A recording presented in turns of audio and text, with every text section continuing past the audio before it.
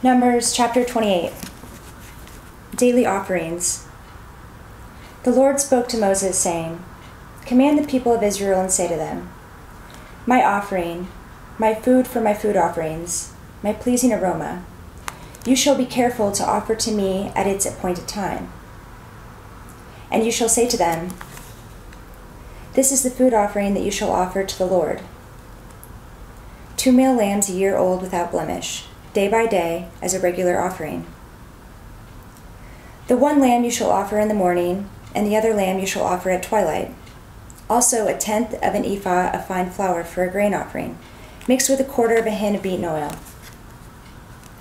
It is a regular burnt offering, which was ordained at Mount Sinai for a pleasing aroma, a food offering to the Lord. Its drink offering shall be 1/4 of a hin for each lamb. In the holy place you shall pour out a drink offering of strong drink to the Lord. The other lamb you shall offer at twilight. Like the grain offering of the morning, and like its drink offering, you shall offer it as a food offering, with a pleasing aroma to the Lord. Sabbath offerings.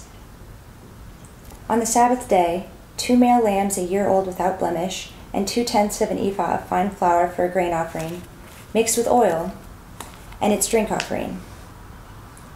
This is the burnt offering of every Sabbath, besides the regular burnt offering and its drink offering. Monthly offerings. At the beginnings of your months, you shall offer a burnt offering to the Lord: 2 bulls from the herd, 1 ram, 7 male lambs a year old without blemish. Also 3/10 of an ephah of fine flour for a grain offering, mixed with oil, for each bull, and 2/10 of fine flour for a grain offering, mixed with oil, for the 1 ram, and 1/10 of fine flour mixed with oil as a grain offering for every lamb, for a burnt offering with a pleasing aroma, a food offering to the Lord. Their drink offering shall be 1/2 a hin of wine for a bull, 1/3 of a hin for a ram, and 1/4 of a hin for a lamb. This is the burnt offering of each month throughout the months of the year. Also 1 male goat for a sin offering to the Lord. It shall be offered besides the regular burnt offering and its drink offering. Passover offerings. On the 14th day of the first month is the Lord's Passover, and on the 15th day of this month is a feast. 7 days shall unleavened bread be eaten. On the first day there shall be a holy convocation. You shall not do any ordinary work, but offer a food offering, a burnt offering to the Lord: 2 bulls from the herd, 1 ram, and 7 male lambs a year old. See that they are without blemish. Also their grain offering of fine flour mixed with oil. 3/10 of an ephah shall you offer for a bull, and 2/10 for a ram. 1/10 shall you offer for each of the 7 lambs. Also 1 male goat for a sin offering, to make atonement for you. You shall offer these besides the burnt offering of the morning, which is for a regular burnt offering. In the same way you shall offer daily, for 7 days, the food of a food offering, with a pleasing aroma to the Lord. It shall be offered besides the regular burnt offering and its drink offering. And on the 7th day you shall have a holy convocation. You shall not do any ordinary work. Offerings for the Feast of Weeks.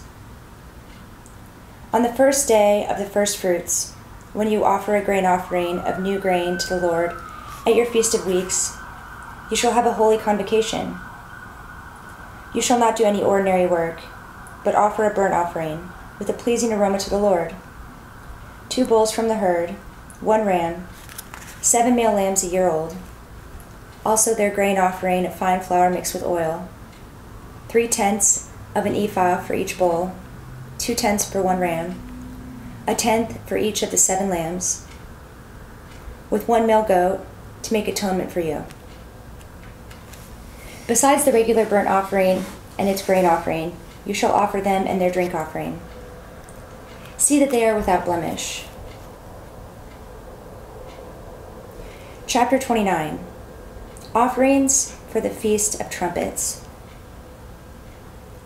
On the first day of the 7th month you shall have a holy convocation. You shall not do any ordinary work. It is a day for you to blow the trumpets, and you shall offer a burnt offering for a pleasing aroma to the Lord. 1 bull from the herd, 1 ram, 7 male lambs a year old without blemish. Also their grain offering of fine flour mixed with oil, 3/10 of an ephah for the bull, 2/10 for the ram, and 1/10 for each of the 7 lambs, with 1 male goat for a sin offering, to make atonement for you. Besides the burnt offering of the new moon, and its grain offering, and the regular burnt offering, and its grain offering, and their drink offering, according to the rule for them, for a pleasing aroma, a food offering to the Lord. Offerings for the Day of Atonement. On the 10th day of this 7th month you shall have a holy convocation, and afflict yourselves. You shall do no work, but you shall offer a burnt offering to the Lord, a pleasing aroma. 1 bull from the herd, 1 ram, 7 male lambs a year old. See that they are without blemish. And their grain offering shall be of fine flour mixed with oil. 3/10 of an ephah for the bull, 2/10 for the 1 ram, 1/10 for each of the 7 lambs. Also 1 male goat for a sin offering, besides the sin offering of atonement, and the regular burnt offering and its grain offering, and their drink offerings. Offerings for the Feast of Booths. On the 15th day of the 7th month you shall have a holy convocation. You shall not do any ordinary work, and you shall keep a feast to the Lord 7 days. And you shall offer a burnt offering, a food offering, with a pleasing aroma to the Lord, 13 bulls from the herd, 2 rams, 14 male lambs a year old. They shall be without blemish. And their grain offering of fine flour mixed with oil, 3/10 of an ephah for each of the 13 bulls, 2/10 for each of the 2 rams, and 1/10 for each of the 14 lambs. Also 1 male goat for a sin offering, besides the regular burnt offering, its grain offering, and its drink offering. On the 2nd day 12 bulls from the herd, 2 rams, 14 male lambs a year old without blemish, with the grain offering and the drink offerings for the bulls, for the rams, and for the lambs, in the prescribed quantities. Also 1 male goat for a sin offering, besides the regular burnt offering and its grain offering, and their drink offerings. On the 3rd day 11 bulls, 2 rams, 14 male lambs a year old without blemish, with the grain offering and the drink offerings for the bulls, for the rams, and for the lambs, in the prescribed quantities. Also 1 male goat for a sin offering, besides the regular burnt offering and its grain offering and its drink offering.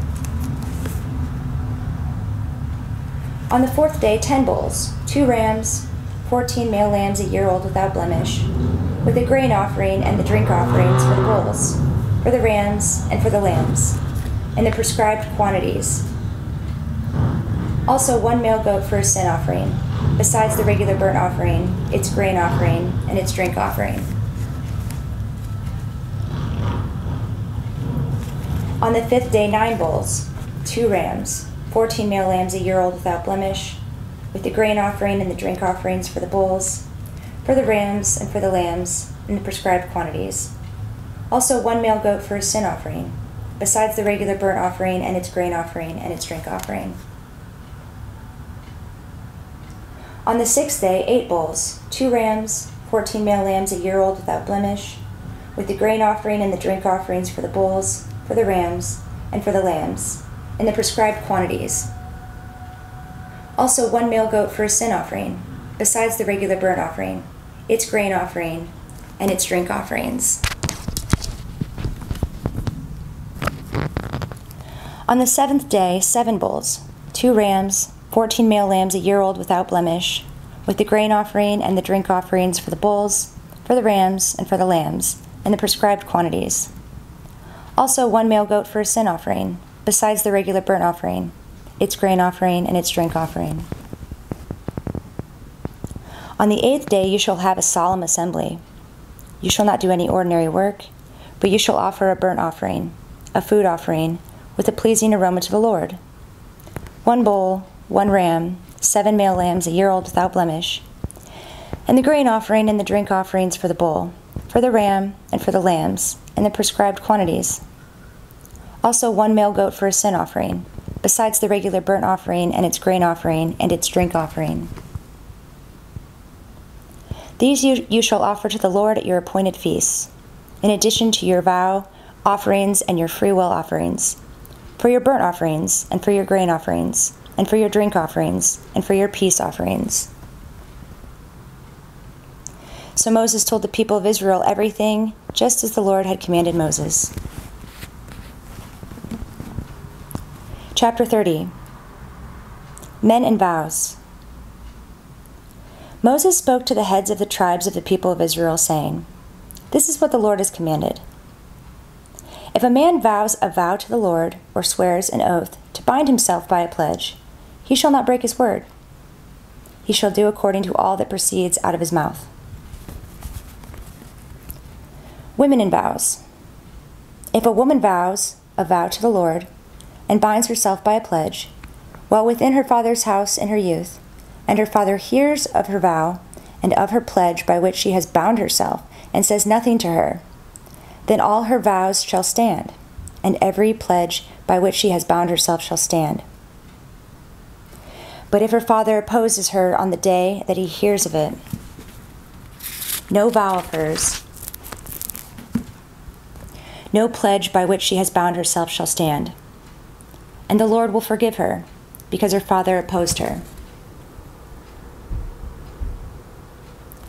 If she marries a husband while under her vows or any thoughtless utterance of her lips by which she has bound herself, and her husband hears of it and says nothing to her on the day that he hears, then her vows shall stand, and her pledges by which she has bound herself shall stand.